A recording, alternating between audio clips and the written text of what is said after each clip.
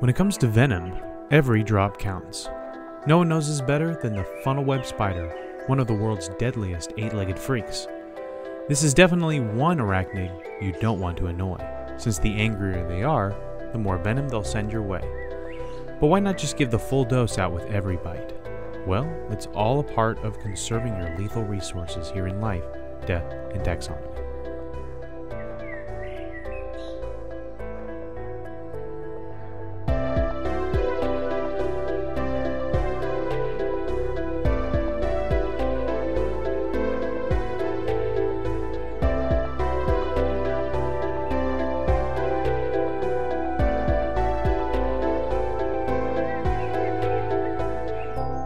Welcome back to Life, Death, and Taxonomy. It's your 30 minutes of interesting animal information. I'm Joe. And I'm Carlos. Thank you to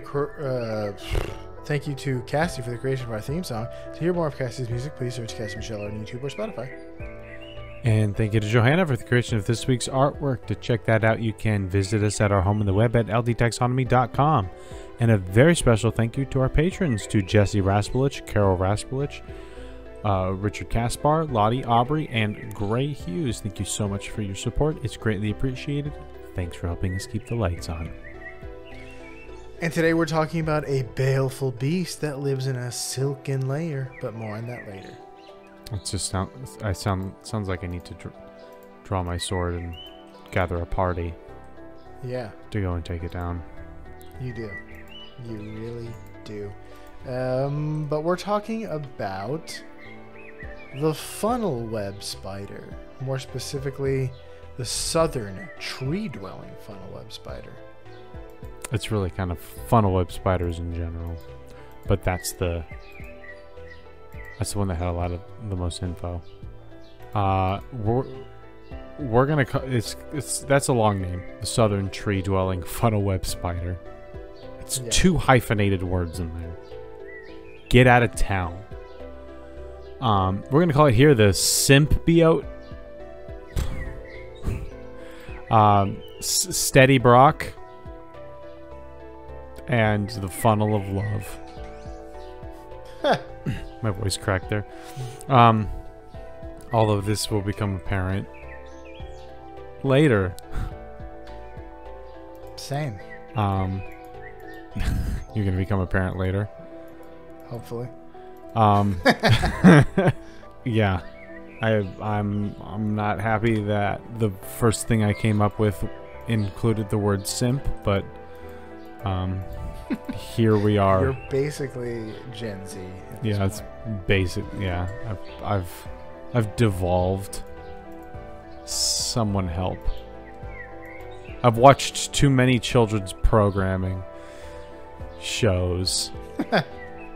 Which is a thing that people that's the thing that people say. that's a way to. I've watched too many children's shows, and now I've regressed, and so I say things like simp, and who knows? Maybe I'll even throw a yeet in there. Maybe I'll yeet a yeet in there. You don't even know what I'm gonna do. So it's not that you learned those words. No, it's that you're Benjamin Buttoning linguistically. Yes. I've become less intelligent and mature. All right, enough about Gen Z, please. Let's at least enough about Gen Z idioms. Let's taxonomize this. Okay. Should I do that? I'm waiting. Okay. Well, it's in the kingdom you know, love, and are in, the kingdom Animalia. It's in the phylum Arthropoda. It's in the subphylum Chelicerata. The best subphylum, if you ask me. We do a lot of spiders. We're in the class Arachna, or Arachnida. The order is Araneae. Cucucanium. I just remember every time I go through spider taxonomy, I remember that spider Latin name from Spider-Man. In the one scene where, like, the lady's giving them a tour around the spiders. Oh, and his teacher aggressively says, like, I'm gonna absolutely suspend you and hoist you by your petards if you say one more word. Let's talk about how we listen. In for order is Mygalomorphae. The family is Atricidae, a war of Atricidae, or Atrachidae. Atrachidae. I would say Atricidae. Atracidae. The genus is Hadronic. Hadronich? How do you pronounce that? Nyche. Niche? I don't think Hadroniche? that sounds too French. Hadroniche? Yeah, I think you need to pronounce the E. Hadroniche. Yeah. And the species is Cerbera. Hadroniche cerbera. Cerberia, actually. Cerberia. That's the companion to Captain Crunch. Cerberi. All right. Well, since we're in the business of naming things, it's time for my favorite part of the show, nitty-gritty nomenclature, the part of the show where I ask you, Joe, a question, and that question is, what is the translation, the English translation for the binomial nomenclature? Hadroniche, Nietzsche, I guess, call it Nietzsche, like the philosopher. Cerberia.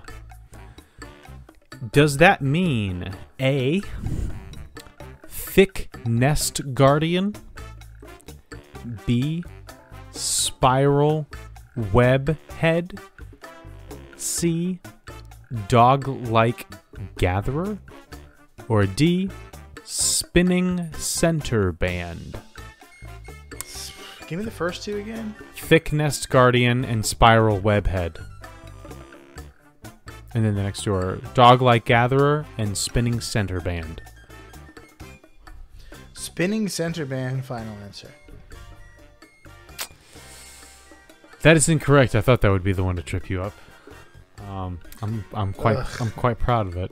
If I go with like the ones that I think it might be because of the word, it's always a red herring because you also think that I know, also know that I will think that because you also know what it sounds like. Cerberus. Yeah, it sounds like Cerberus and Guardian? like and Guardian. And Hadron, like the Hadron Collider, is this big spinning like donut where they make atoms hit each other. So I figured like that was a spinning thing. But no, it means thick nest guardian is the answer. Yes. Hadron is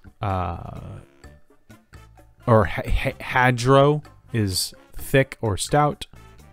The niche or niche or however you pronounce it is like a nest. It is where niche comes from, like a pocket or a nest. And then Cerberia is related to Cerberus, which is guardian of the underworld. It's a Greek term. So there you go. It guards a thick nest, which is, I mean, appropriate. At least it makes sense. It sure does. Yeah, so I heard Cerberus, and I also thought Cerberus, and I thought it was red herring. This one was particularly hard to do. Anytime I searched like the Hadroniche, the answer was always it's a genus of spiders. So I actually had to split it up and find out what each individual section meant. So this requires me to do work, and so this is my least favorite part of the show now. Yeah, now you know what it feels like to prepare Measure Up every week. Yeah, but both of us have a mere fraction. Both of us have to do math for Measure Up, so I have to do math, but I also have to do research and history and think of something funny to compare this thing to. Oh, you love it. Measure Up is like half the show in terms of time. Anyway, speaking of that, do you want to know what it looks like? I do. The funnel web spider typically has a robust, well, typically it does have a robust body similar in shape to a tarantula. The colors can vary based on the specific species, but they're often earth tones, like most spiders, brown, black, or gray. They have long legs that are agile, each equipped with setae and spines, which help sense movement and disturbances in the force. Their eyes are tiny and arranged in 2 rows. There's 8 of them, typical of spiders. And they also have spinnerets, like on their butts, like most spiders that shoot out silk for construction purposes. That being said, let's talk about its size and dimensions. When we're thinking of a spider, we're wanting to know, how big is it? Is it scary? That's probably one of the most important dimension a spider can have, is how big is it. And that and the LD50 for their venom. Welcome to the Beloved Measure Up segment, the official listener's favorite part of the show. The part of the show when we present the animal size and dimensions in relatable terms through a quiz that's fun for the whole family. It's also part of the show that's introduced by you when you send in audio of yourself saying, singing, or chittering the words measure up into ldtaxonomy@gmail.com. We don't have a new Measure Up intro this week, but that means we get to hear from a spider. Carlos can guess who it is. All right. There's a lot of options. Running low on... Yeah, we've done a lot of them. Is it Anansi? Who's Anansi? Anansi the spider. He's an old an African fable about a spider that helps a lion. I don't know. Look it up. I've read it in a book a long time ago. No idea who that is. But no, it is not that person or spider. Without further ado, the listener's favorite part of the show. That's a lie. Hagrid never opened the Chamber of Secrets. And you're not the monster. No. Aragog. You know where... Yeah, okay, so you do know this spider. Yes, I'm a fan of the Harry Potter's movies, at least. So, yes, Aragog. Aragog. The Acromantula. Especially because when you play Hogwarts Legacy, you're going to spend a lot of time killing spiders. Unless you click the arachnophobia. Skip this game content because I'm too scared. Mode. Yeah. Oh, no. What they do is they replace them with something else.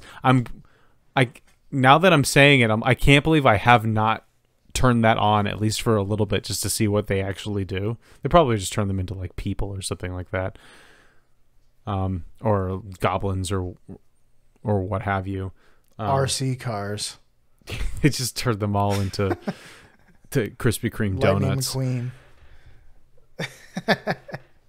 McQueen. Yeah, that's Aragog.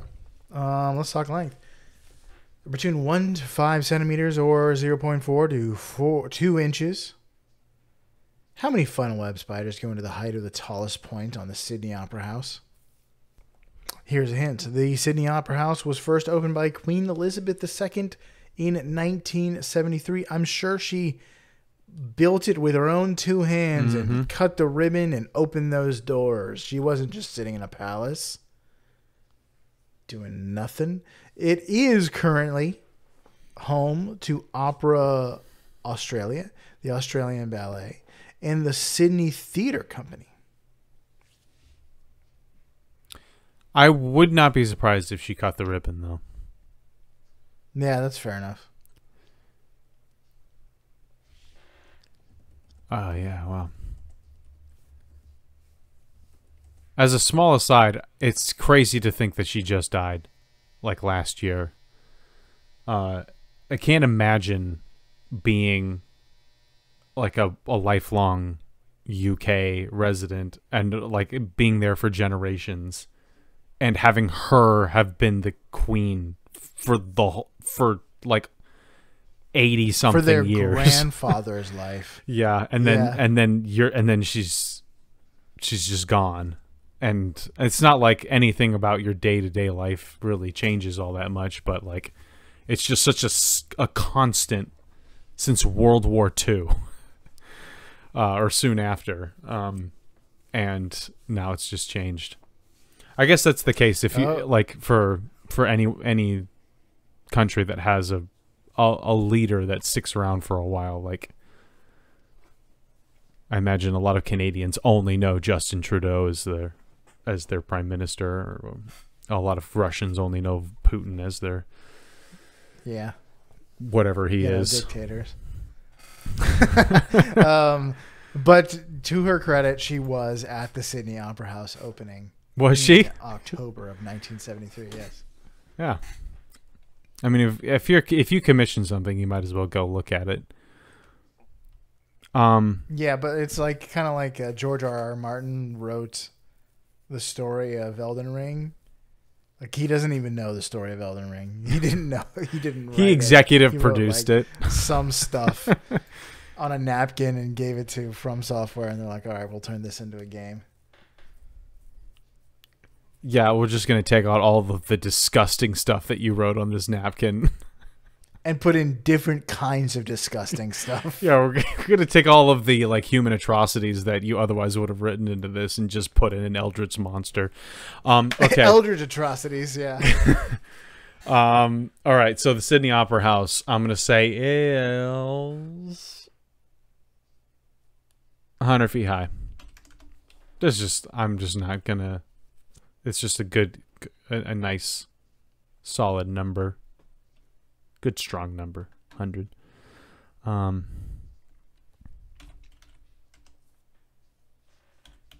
600. 600's funnel web spiders go into the height of the Sydney Opera House tallest tooth, the tooth of time.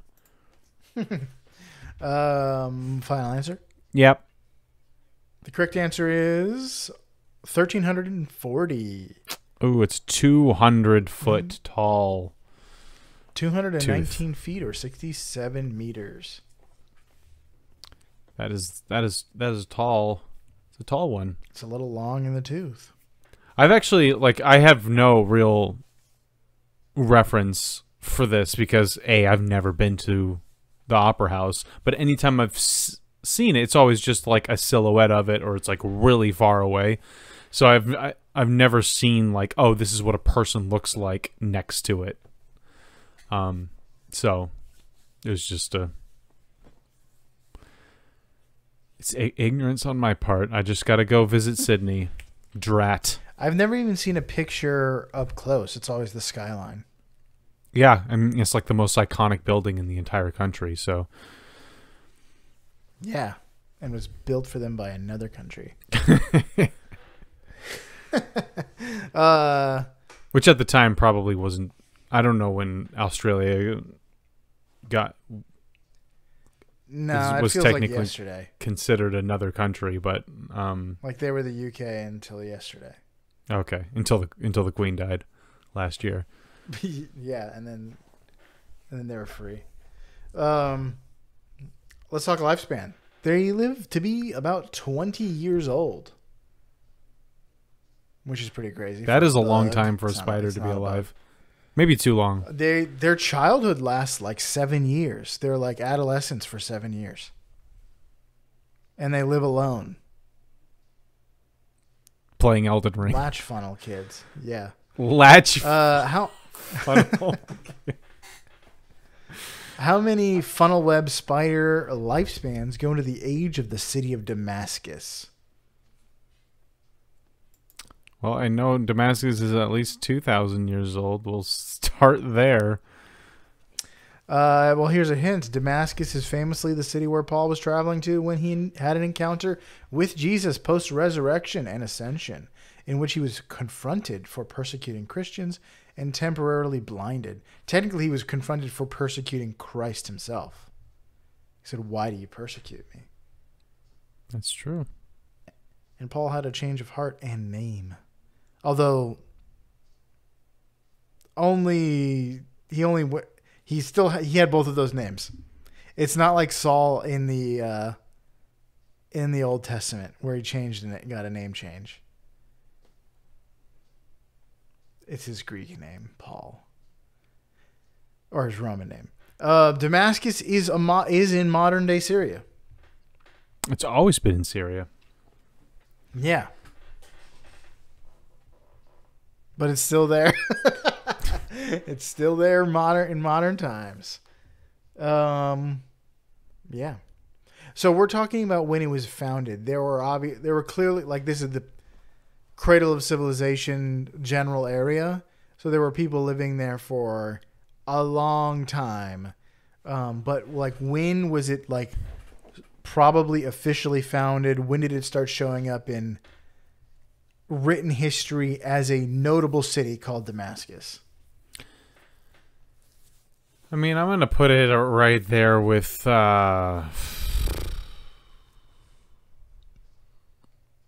maybe like, what is it? Ramses were when Moses let the Israelites out. I think the city was Ramses. It's there's a contention between Ramses and another guy. I think the city was named Ramses, though. Oh.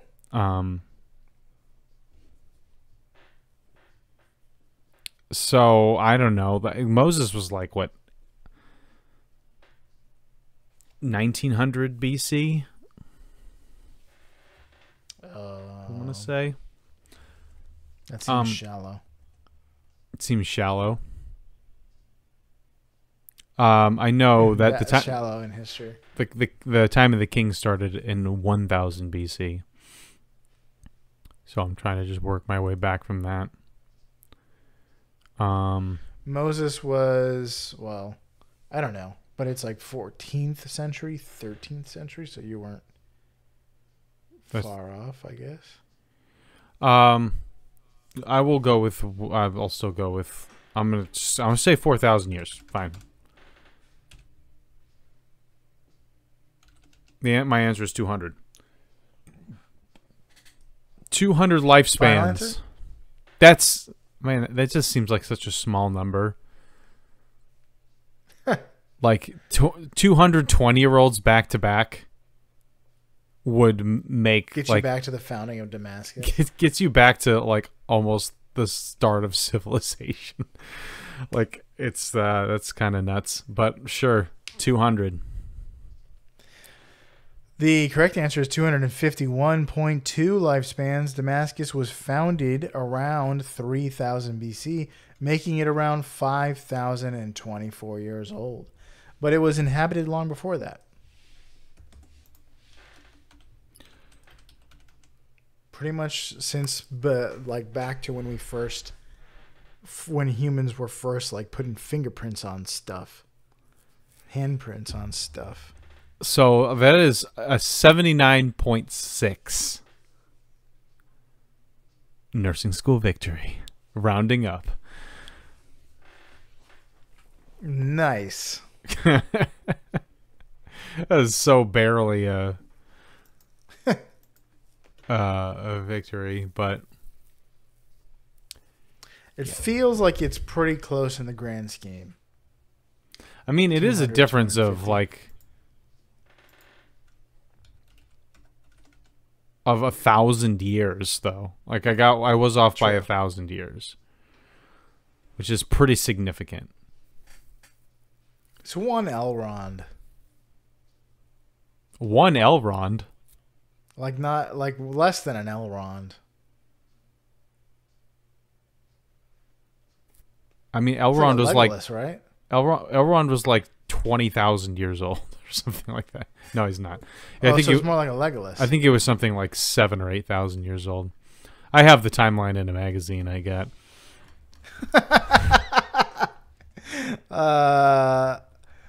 This has nothing to do with anything, but now I want to know how old Legolas was. They don't really know. Just like There's a good guess for like Arwen being 2,500 years old. I don't know. Oh, really? Okay. Based on like Gotcha. based on the timing of Elrond's wife's death. Anyway, we don't have time. We are going off the rails here. Which makes it funny because she was thousands of years old when little baby Aragorn came to Rivendell, and they became good buddies.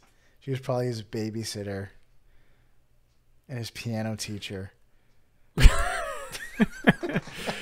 Is that weirder than like what's his name? Twilight guy? Is it weirder than Is that weirder than vampire Edward? guy? Yeah, being like 500 and wanting to date a 17-year-old. An active 17-year-old? An She's active? actively 17? Meaning she's like currently 17.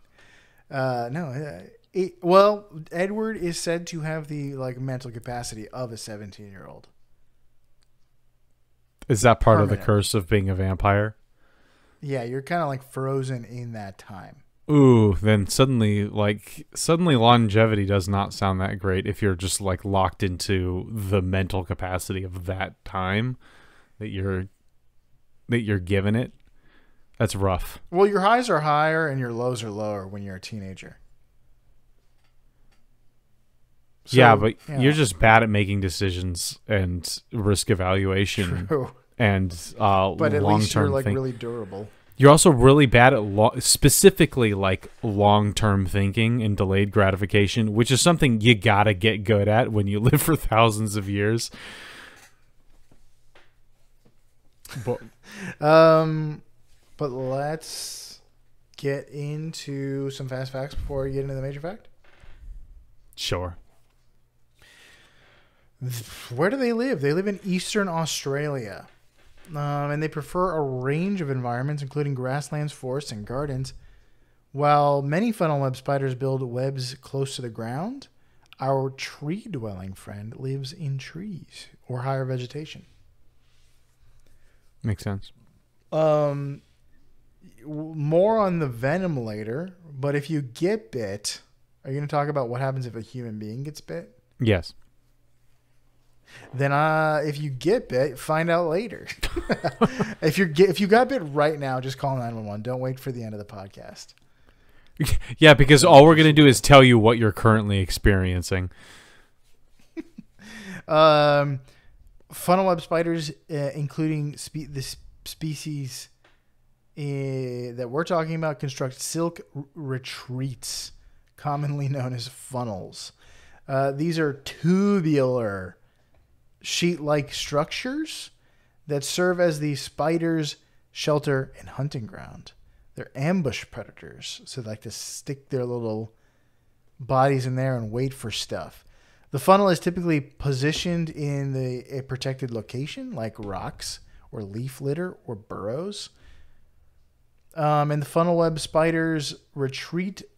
What? Retreat? I said that 2 times. Their hole consists of silk-lined tunnels leading to a wider, flat area resembling a funnel. Makes sense. And they'll wait at the narrow end of the funnel, usually hidden from view, and monitor the situation on tiny little screens. Yeah, they have Simply Safe. Yeah. Until they'll feel like sensitive vibrate. They don't have screens. They instead feel kind of like Andrew Garfield in the Amazing Spider-Man 2.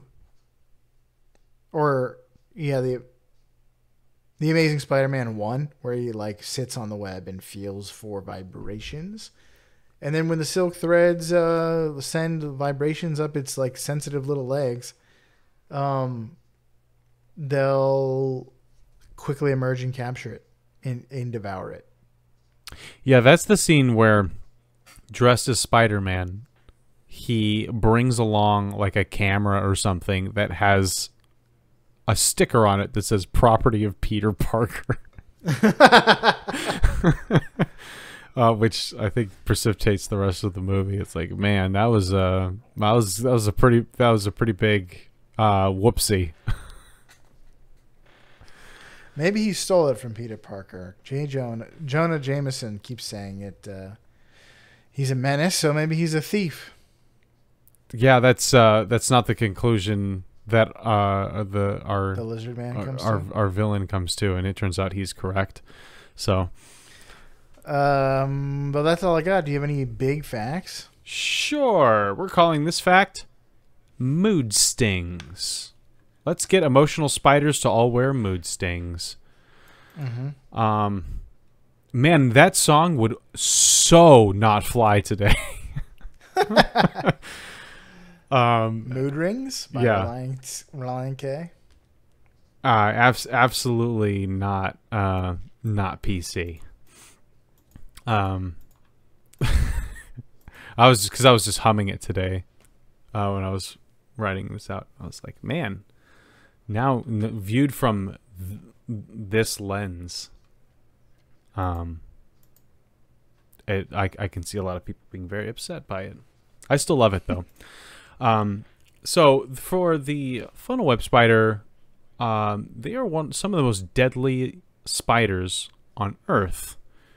Some would even say it's the deadliest spider, but there's a lot of different metrics to go by for that. One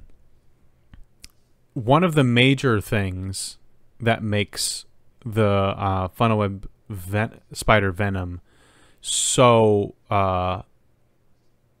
famous is the fact that it can kill humans. So where like a brown recluse or a black widow will do a lot of damage, like there's necrosis. If you have an allergic reaction, obviously it can be lethal, or if you're immunocompromised in some way. But for the most part, getting bit by one of those spiders is not going to kill like a normal full-grown person.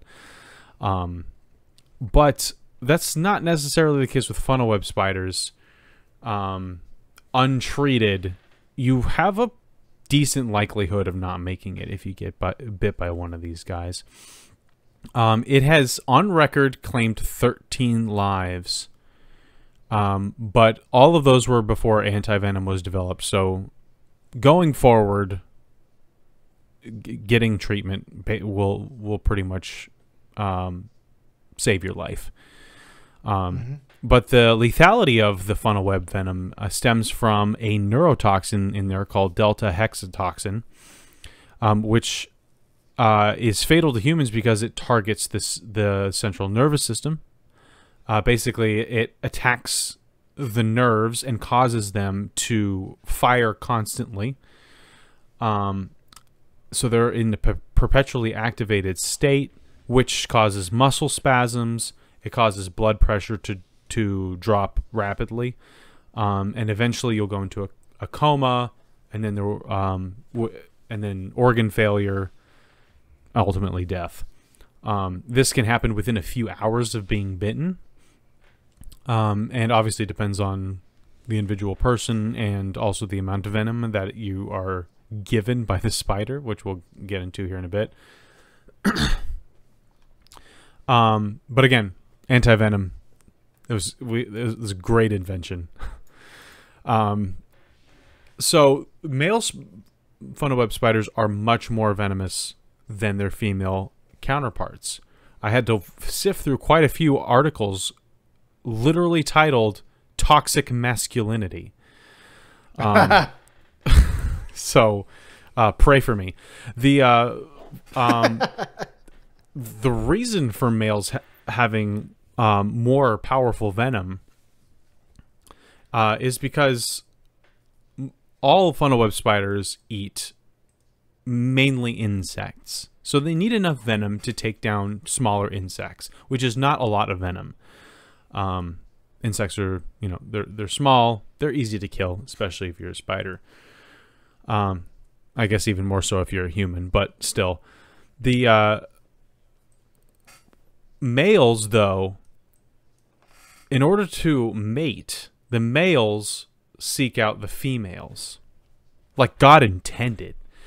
But the females get to hang out in their burrows, in their webs, for their whole lives. They don't necessarily need to venture out and put themselves in harm's way because they're ambush predators. Prey comes to them. Males, on the other hand, in order to find a female mate, they need to leave their burrow and traverse the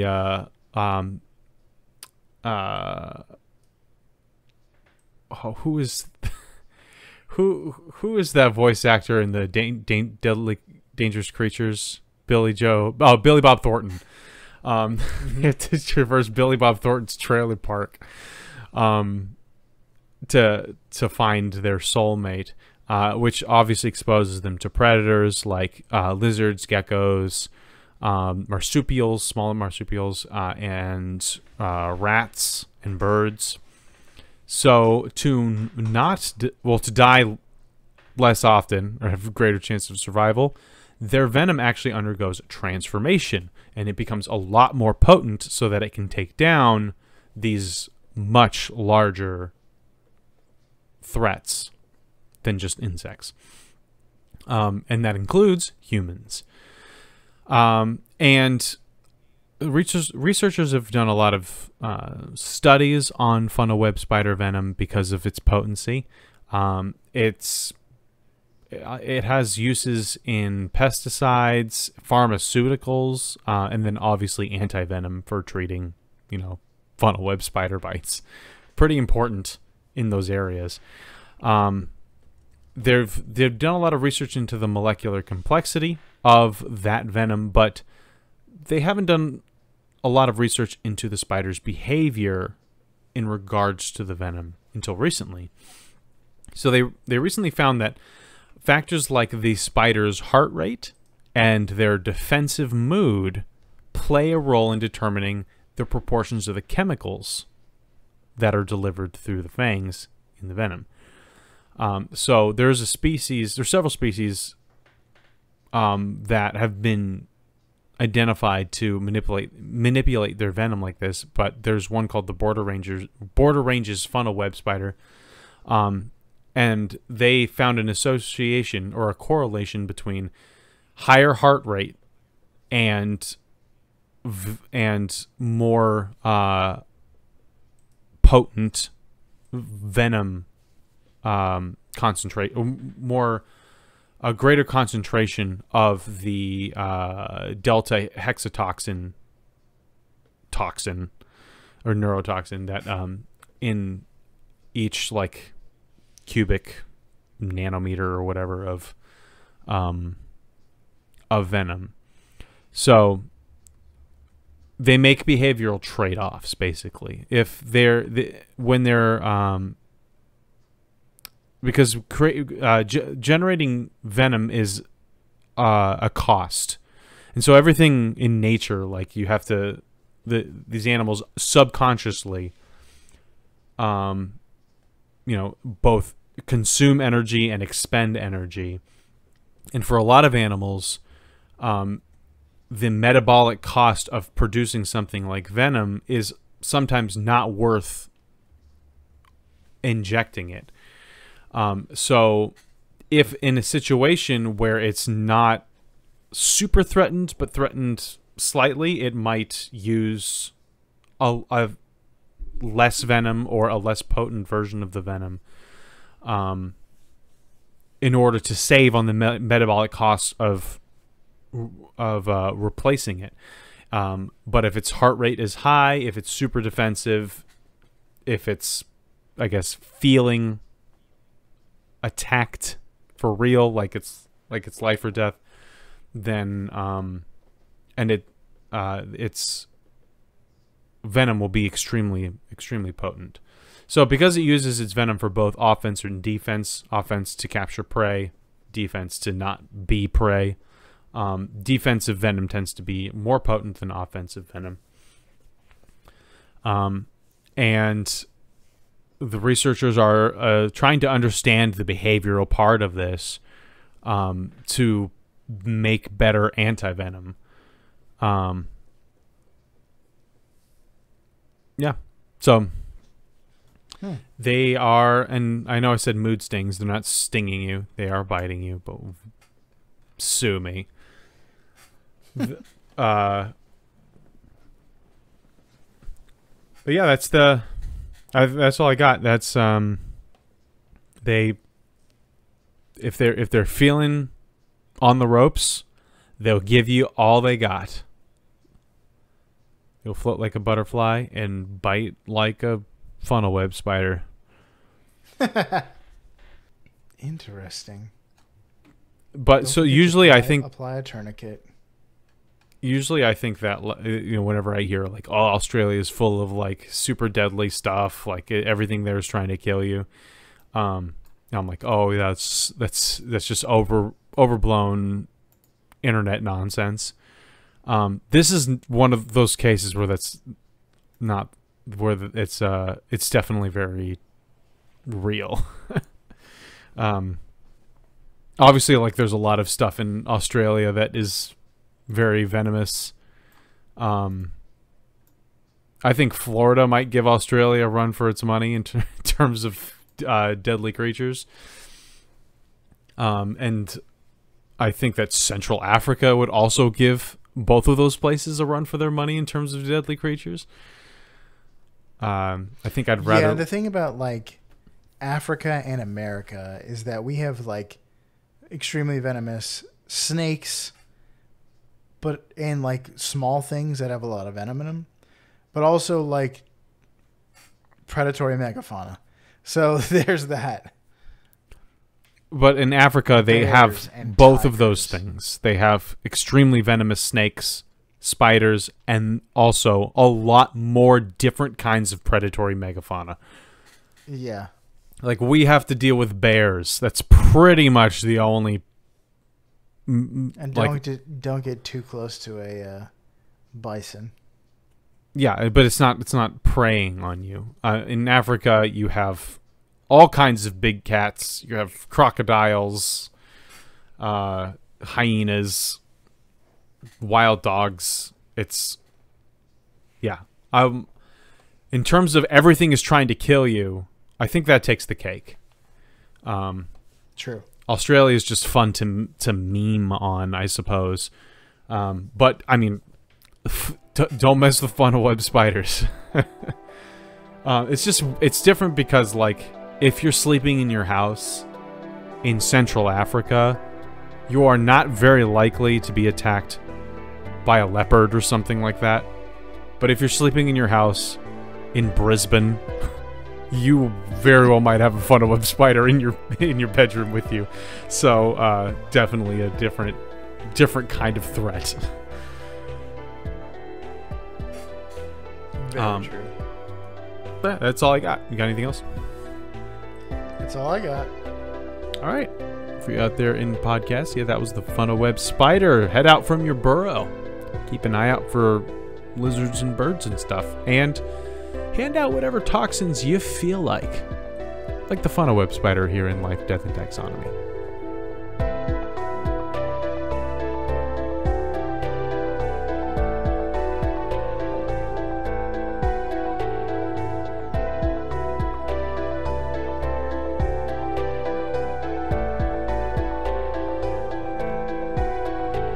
Hey Taxonomy Titans, I just want to remind you that we now have a Patreon. Patrons can see full video episodes and get shoutouts on the show. But ultimately, it's a way for you to help us cover some costs and get even better. Still, reviews are the best way to help us grow. So if you haven't left one yet, we'd really love to hear from you. As always, thanks for listening and engaging.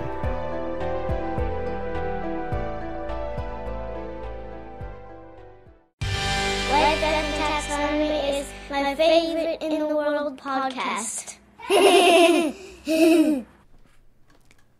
Just hand out toxins. Be a toxic Toxins? be a toxic Toxin. masculine